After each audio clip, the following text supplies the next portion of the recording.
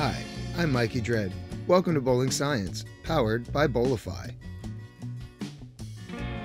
What's happening, young man? Doing well. How are you this morning? I'm doing great. Just getting ready to go to work. Heck yeah. I hope you are too. Just going to put Sphinx down and house back. Morning, Brian.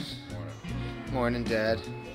We're still on the road to 1,000 subscribers, and thanks to Bowlifi, we'll be giving away a jersey. Be sure to subscribe, like, and comment on this video for a chance. 4 1/4, and you're 4 1/4 by a half, so you're add up to 80. Going to 4 1/4, we add up to 70. So you're 45 by 4 1/4 by 35 by 30. When he gets the balls,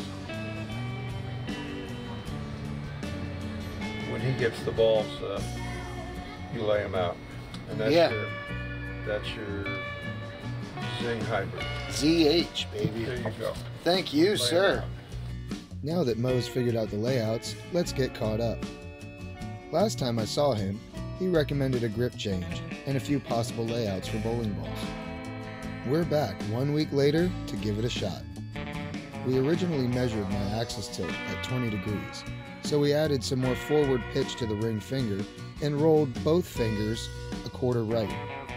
This should help decrease my tilt and help the balls roll.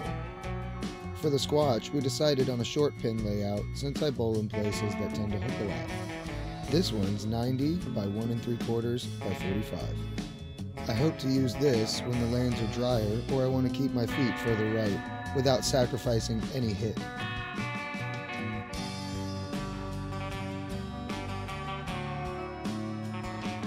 Next, we're going to get the layout on the Zing setup.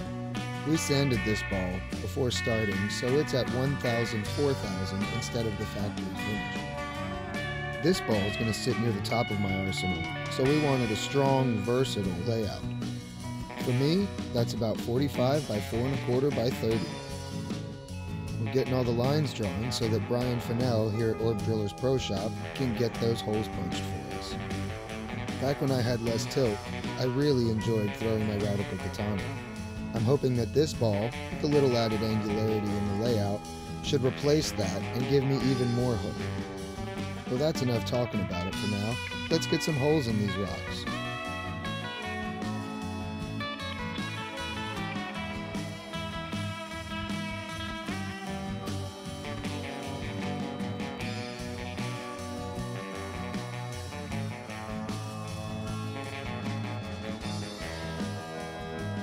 Now that the holes are punched, let's see how these balls handle our 40-foot sport pattern.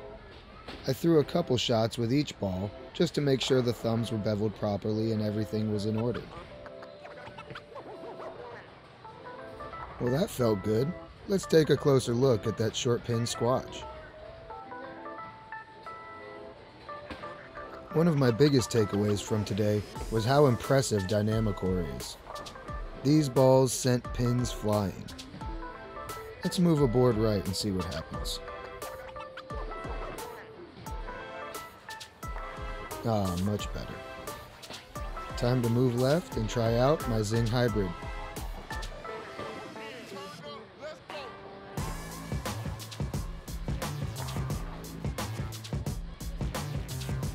This ball let me get left even in the fresh and allowed the ball to read the mid lane and have a controllable, strong back-end reaction. I wonder who that could be on the right lane. Oh hey, it's Radical staffer Brandon Johnson. He's going to throw his Squatch Hybrid and his Zing Hybrid as well. Let's watch him get warmed up.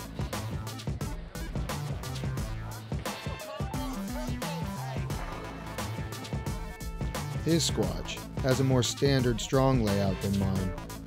He'll be able to show off the maximum potential of what a Squatch Hybrid can do on this tough sport pattern. The Squatch maintains rotation down lane and allows the ball easily to get to his break point of about 12. With rotation to spare, the ball turns over and rolls through the pins.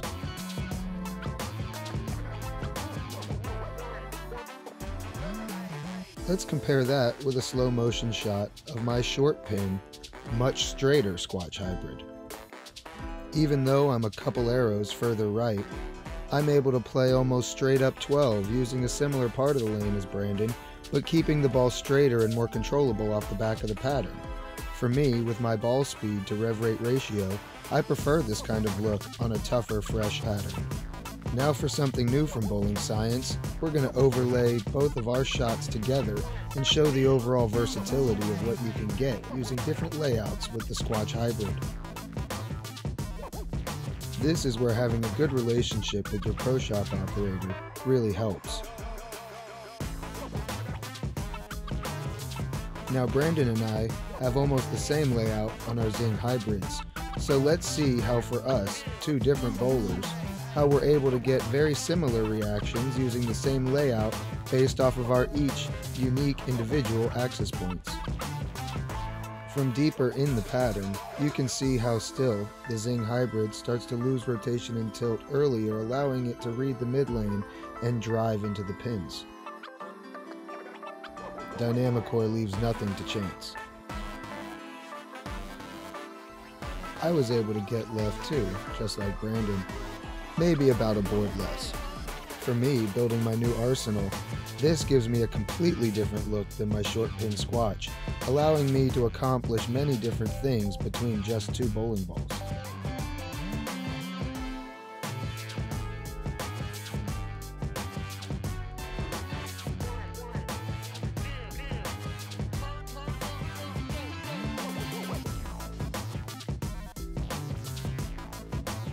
Our reactions ended up being only one board different, allowing us both to take advantage of the inside line on this pattern.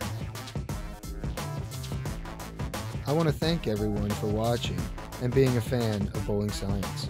If you'd like to support the channel, check the description. I've got a link over to Bowlifi where you can see their amazing jerseys and use code BOWLINGSCIENCE to save yourself some money. Subscribe to throw more strikes.